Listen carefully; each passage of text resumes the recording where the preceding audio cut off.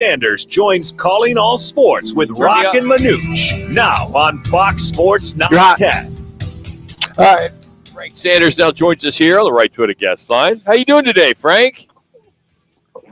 Doing very good, brother. Happy Monday to you guys, man. Happy Monday to you. I want to kind of do an audible real quick. We have this It's Your Call question we do with State 48 Roofing. I want to get your thoughts on it. If you had a vote for the MVP this year, here are your choices.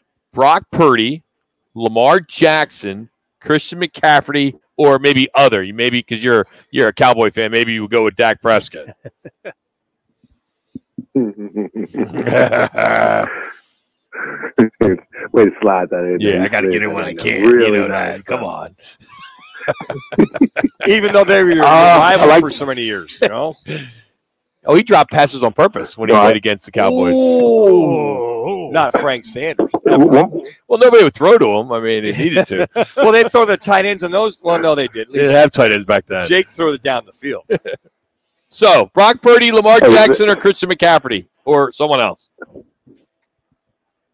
I'm taking Brock Purdy, man. Okay. I'm taking Brock Purdy. All right, we just had I like that. We said John Skelton on. He went with Christian McCaffrey. I'm going with Christian McCaffrey. So is Jimmy B. But you know, Manooch, he's all about. He loves Purdy. Not only myself and Frank, the guys that actually know football. Brock Purdy, 43.5%. McCaffrey, 34.8%. And Lamar, leaping Lamar, 17.4%. I like Lamar, but 3 more games. 3 more games. Hey, have you seen? Hey, look, when you look at the San Francisco 49ers, you're not cheating yourself, right? Let's just be honest. They got a multitude of talent on offense and defense. This team is stacked. On the 53-man roster, they got the best 53-man roster in the NFL. I mean, top to bottom, without a doubt. But when it comes to the commander of the ship, who's running it, who's making it happen, who's making the decisions, is Brock Purdy. We're talking about a second-year quarterback who was Mr. Irrelevant before. And you want to ask who's running the offense now? Yeah, look at the quarterbacks that would be the top guys. All those guys are first-round draft picks, or well, considering Dak's a second-round draft pick. But when you look at the performance, how fast he adjusted, what he's doing with this offense, look at his last year's statistics, what he's done last year to this year. The kid hasn't dropped off at not one beat. And I like what I see out of him. And if he keeps this up, I think he should be the MVP. Thank you, Frank. Couldn't have said it better myself. Let me ask you, Frank, if you put Kyler Murray in that 49er offense, would he have just as much success? With Kyler's ability to run, I think that he'd add more. Probably. Really? Just depends on. Let me back up. Yeah, would you please? Because that doesn't. No, I think you're right on. Keep going. Stay with that thought. These knuckleheads have no idea. Let me back up. Kyler Murray, please. Statistical numbers. Well, just statistical numbers. You're looking at him. Statistical numbers. He'd probably could add more in the rushing.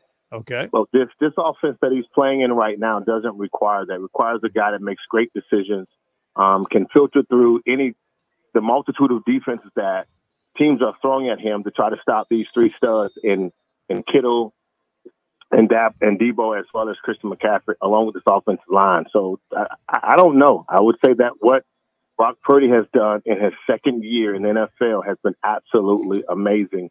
And his ability to keep the 49ers not just relevant, but the number 1 team in the NFL. I mean, he's making those decisions. And I'm not sure necessarily a guy with legs and as his number 1 strength will be able to make those same decisions or back down and be able to run that offense the same way. Those are the differences when a quarterback has the ability to run and a quarterback that can run. Those are night and day differences. Brock Purdy trusts his training, he trusts his eyes, he trusts his pre-snap reads, and he just and he operates from there. Guys who have the ability to run, if anything comes off, they use their legs. And we've seen that with Kyler, without a doubt. Kyler, Lamar Jackson, and we can just name the plethora of quarterbacks who has running yards. But what Brock Purdy's doing in that offense, it takes a special quarterback to do it, and he's showing it. And I think, Frank, that's the one thing right there. These you guys understand the intangibles that you're seeing with Brock Purdy, looking things off, play fakes, coming back. And you just nailed it right there. He comes off. I counted 3 different progressions yesterday, being there at that game, coming off. Kyler Murray never do that. He might go 1, 2, and then he takes off. And on top of that, staying in the pocket. So a lot of people don't see the full realm of what's going on. They see at the athleticism and go, oh, yeah, he'd be great in that. Well, sometimes that's a blessing and a curse, having that ability. But what Brock does, he sees the entire field. And to your point, understanding what the offense is, because this is one of the most complicated offenses in the National Football. You have quarterback after quarterback.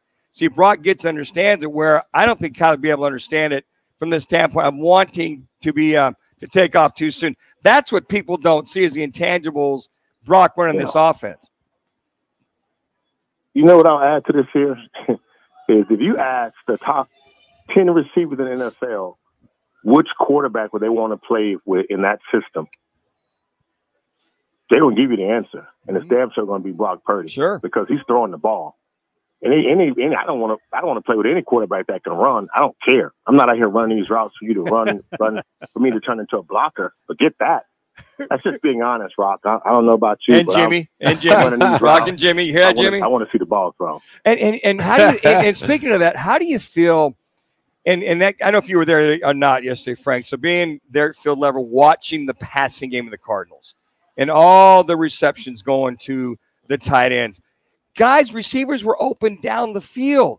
He came off the reads, being Kyler Murray, and he would take off. Or I would be a little disappointed if I was one Frank Sanders in this offense going, look, we get it. We understand that you're comfortable going to your tight end. You trust him. But my butt's open 3 or 4 times. I had bigger plays, maybe touchdowns versus first downs. And I thought about you last night, Frank, watching this game going, Frank Sanders would not be happy being open down the field and coming off the read where the read was there and going to my check down to my tight end. I know. I just was watching this yesterday. You know, that's the maturation of Kyler and his offense that we get to watch right now. Will he come off that read or the first read or the second read? That's a touchy subject in that regards, because we don't know the offense, how well the offensive line and what they're doing in regard to that. I would say that I'm in agreement with you in regards to, as a wide receiver, if I'm open or if I feel like I've been open several times and you're getting the ball out your hand for other reasons, when I go back to grab that little pad they give us on the sideline, I'm looking to see, could he have pumped it just one second? Or was I the first read and then he just came off and went to the second read immediately? Or was I the second read and he just went to his progression and start running? Like, that to me would be the question once I grab that little Microsoft pad. If he's making the best decisions at that moment and we're getting the flow of the offense in rhythm where we can kind of really begin to go, and the coordinator can get to play number 12 and 14 and 15, I'll have to accept that, because we're struggling to try to put together a win. I mean, there's a difference being on a losing team with the quarterback trying to make things happen and being on a winning team with a quarterback that can just sit back and watch things things happen. So, Kyler's progression in his offense is definitely, it seems like the tight ends first. And again, we're watching Trey McBride just absolutely dominate. That's the answer. Like, you're watching, I have to look at, from the left to right, and I'm looking at Hollywood Brown, or I'm looking at Moore, and I'm looking 2 minutes to my right, and I see Trey McBride and the next guy, Wilson, and Trey's the one that's getting open first. He becomes the first target. He becomes the first subject.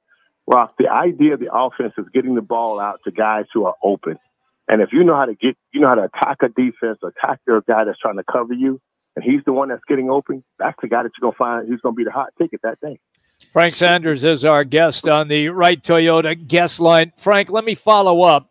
Has the front office, in your estimation, and the coaching staff seen enough now of Kyler Murray where they can make the determination at the end of the season, and I'll use the cars, will he stay or will he go?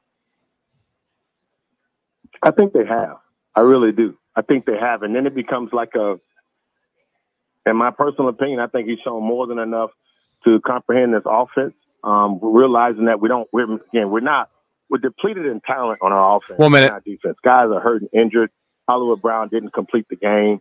I mean, the league in itself is just a better product across the board overall. I mean, just across the board. You look at the AFC North, and the entire division is 7-6 or 8-5. Like, that's not something that you thought would have happened out of that division, considering. But that's how good the league is as a product as a whole. when I look at Kyler, Jimmy B, I would say that I think he's definitely shown the Cardinals enough. He's shown Monty what he could do. I think he's shown JG if he has leadership, is he composed enough for the next couple of years that we can use this guy as an option to see is he something that we can continually build on? I think so, yes. My answer to does he stay or does he go? The value out there right now for the quarterbacks in the NFL is a tricky subject. College football they got the next top 5 that are coming out, and these guys are being told that they're going to be the top draft pick. They got to pay Kyler his contract. The quarterback contract in the NFL, Jimmy B, is absolutely ballooned crazy, and the return on the investment is not there. And so keeping Kyler, I would say yes, but in the back of my mind, I think there's a lot of hesitation between the Cardinals and the fan base. Frank, Merry Christmas to you. We have a gift for you, but you got to come see us to get it, and it's something I know you need on a weekly basis. So stopwatch? Yeah, what? Is it a stopwatch? No, it's something better than a stopwatch. But you could use a stopwatch maybe to speed up the game for this gift I'm giving you, if that makes sense. Okay. I look forward to it, my brother. I appreciate that. You got it. Frank, Merry Christmas, man. Love you, man. We'll see you next year. Guys, see you, Frank. That's the one and the only 81 Frank Sanders, who joins us here on the Right to It.